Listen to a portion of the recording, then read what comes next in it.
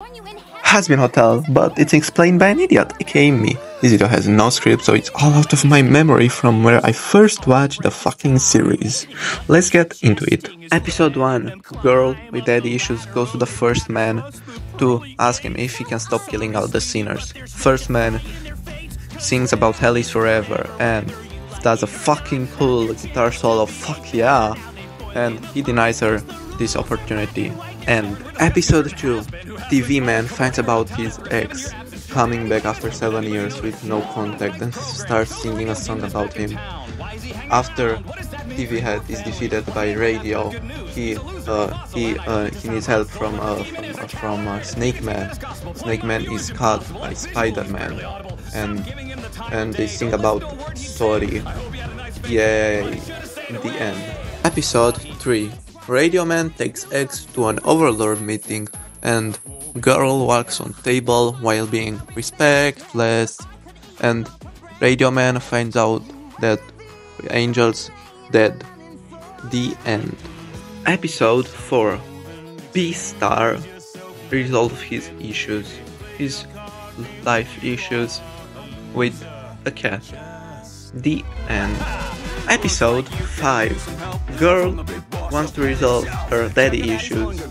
Her dad is fighting with radio about her daughter. Yeah, that's the end. Episode 6. Girl, which has any daddy issues anymore, goes to heaven. Heaven does not know that first man kills sinners. Girl is annoyed at her sister. They sing about hell, not forever. Fuck yeah. The end. Episode 7. Girl goes to Cannibal Town to resolve her love issues. Her girlfriend goes to woman to learn how to kill angels. The end. Episode 8. The Hazbin Hotel fights with the first man. First man gets killed by crazy lady that cleans hotel. They sing about rebuilding and Snake Man dead. The TV head and his friends sing about radio. Radio is having an identity crisis.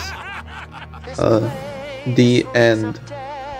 Oh wait, and Snake Man is in heaven now.